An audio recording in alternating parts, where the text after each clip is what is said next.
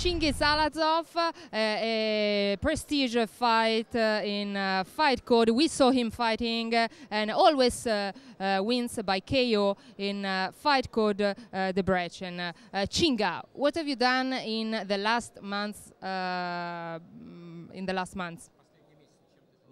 So basically, all the last months I was preparing for this fight.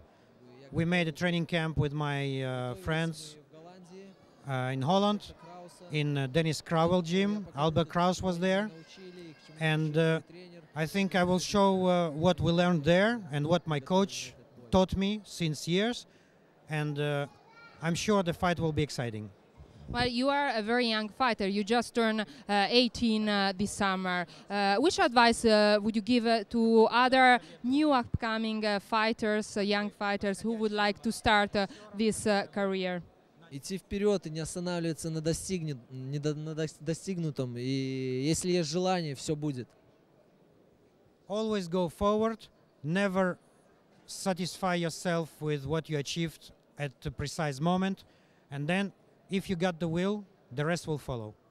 Well, you have over 150 fights, amateur fights, and why you didn't move before in the professional fighting world? Я думаю, это возраст. Настал тот момент, когда можно уже выступать в профессиональном ринге в другом уровне. Любительский ринг и профессиональный ринг – это две разные вещи, я так думаю. First of all, it's age.